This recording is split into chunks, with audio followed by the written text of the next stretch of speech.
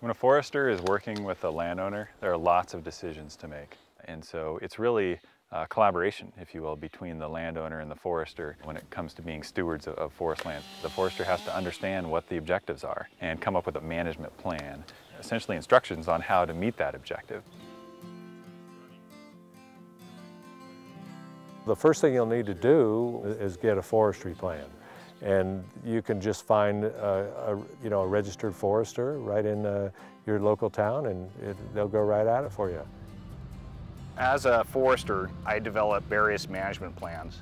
California Forest Improvement Program through CAL FIRE, or CFIP, is one of those. And that's a standard management plan which has specific items that the forester needs to address to provide advice to the landowner. You know, what do you have on your property? What type of timber volume is out there? What are the age classes? Do you have any issues with the road system? What kind of silviculture might you conduct on the property? What type of cuttings? And it basically just provides a long-term blueprint for the landowner to have an idea what they have on their property and what direction, you know, they would like it to go.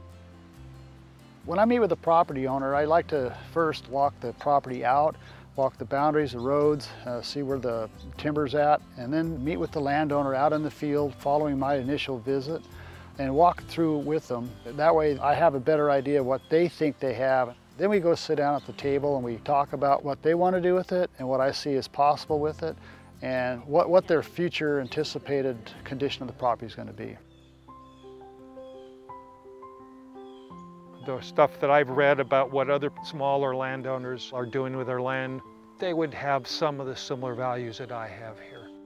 Seeing things like wildlife, production of water getting into the ground so it gets into the streams and so on.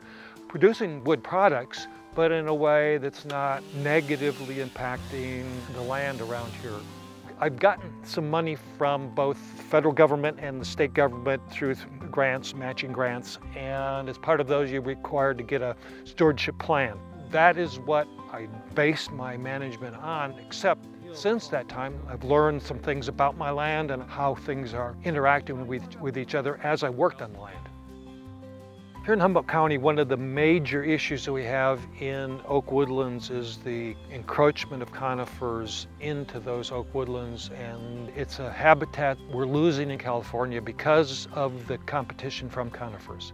The conifers were kept out by fire, whether it was human fire or lightning, and fire suppression meant that you didn't have the fire coming through and killing out the small conifers. Conifers have become much more numerous and grow tall relatively fast, and so they shade out the oaks. Shading them out means they'll kill them. I'm seeing a lot more dead oaks, and that's a problem because they're the most important tree on this property. This forest is 400 acres in size and consists mainly of ponderosa pine, some Douglas fir, incense cedar, black oak, a little bit of sugar pine. We are trying to grow good quality saw logs for lumber and telephone poles.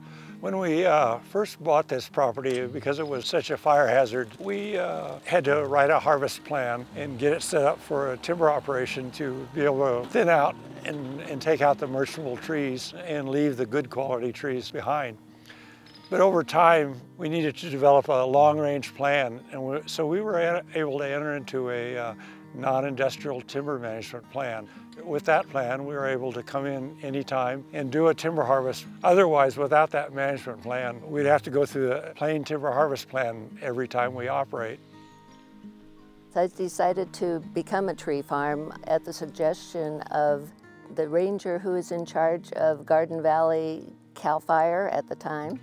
Having a professional forester working with me in trying to navigate all the regulations has been invaluable. Long-term visions for forestry are needed because the time frames involved with growing a crop of timber. 30 years from a seedling to a merchantable tree.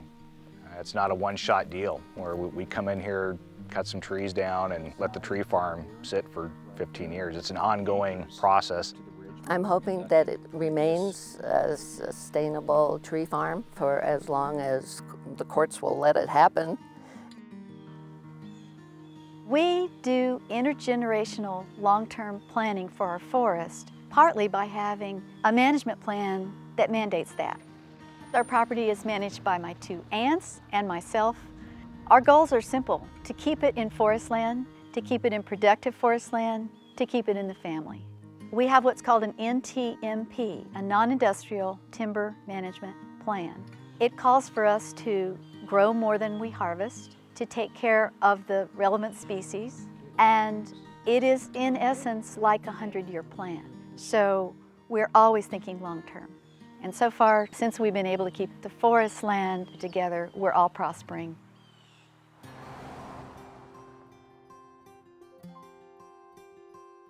The Arcata Community Forest is a 2,300-acre town-owned forest. It's a unique model in California. It's managed a lot like private timberlands under the same rules and regulations.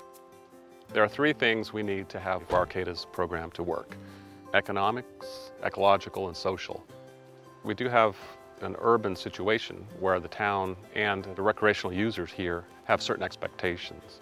It just means a little more outreach to those user groups, because the last thing I want to see is a management plan put together with minimal input, and then when we are actually implementing timber harvesting, then having people surprised. One of our founding missions here is to be an example, a model of redwood forest management, not only for other towns or other non-government owned forest tracts, but for privately owned timberlands as well. The values we're trying to manage for, we can have all of them. They aren't mutually exclusive. You know, we can have logging and still have a nice appearance of a forest. We can still have wildlife habitat. We can still have recreational use. So I think the biggest benefit of the management here is that it's been able to show that you can have a working forest and still have those other values. The planning that a forester does with the landowner goes well beyond just deciding what basic management alternative is used. It gets into the details of how to carry out those different alternatives. So managing a property has short-term goals, but also long-term objectives and goals. So it's something that is going to change over time. You may have specific long-term goals, but they may change as the years progress